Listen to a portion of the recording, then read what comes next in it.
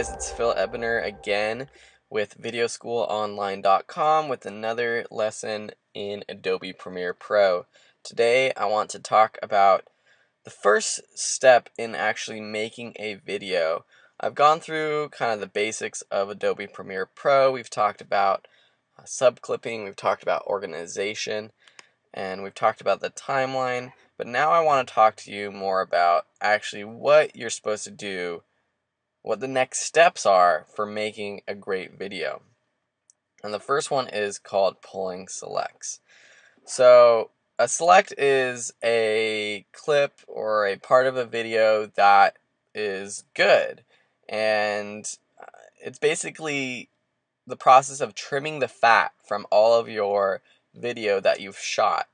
And the way that I pull selects is I create a new sequence. So I'm going to do that. I'm going to create a new sequence. I'm going to call it selects. And in this timeline, I'm just going to bring down all of the good footage that can potentially go into the movie. This doesn't mean that all of it has to end up in the final cut. It's just pulling the good stuff. So then I will go through all of my subclips and bring down all of the subclips that I think will work. Or if I haven't done subclips, I'll just go through my interview. So if this is like a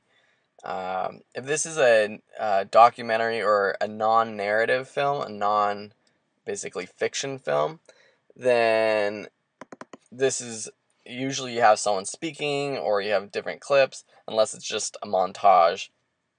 And so I would go down and I would, select portions of my interview, sound bites that I like.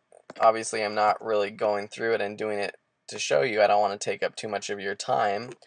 But I would go through my whole interview, find the answers that I like, and just put them down just in linear order, in just chronological order of the interview. You don't have to start organizing it yet. That's the next step.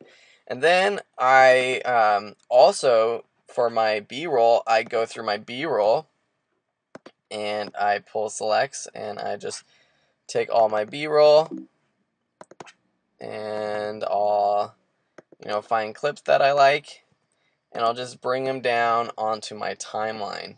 Now, some people, there's two ways to do this. There's either the subclipping way for B-roll, and you can subclip all of your B-roll clips and put them in a folder for later and rename them, which is a great way. Or if you have gotten more comfortable with just putting clips on a timeline and working later with them, that's great as well, and that's what I do. So I'll go through all my video. I'll have all my selects pulled. So now I have a timeline of selects. And so I have my whole interview down here, obviously not just 3 clips, and then I have my B-roll later. In the next steps, I'll edit this together. I'll use the B-roll that I have and put it over the interview and go from there. But that is what pulling selects is, and I'm sure you'll hear that if you are in the media or video industry and you haven't heard it yet. It's a term that we use for pulling the best clips down to your timeline. So if you're working on a project, which I highly recommend while doing this class or these tutorials, go ahead and do that. Go ahead and pull all the selects for your video and put them down on a timeline called selects.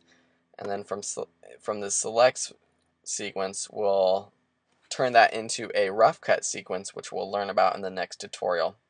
Alright, thanks for watching. I hope you learned a lot. And if you have any questions, please contact me at videoschoolonline@gmail.com. Until then, have a great day.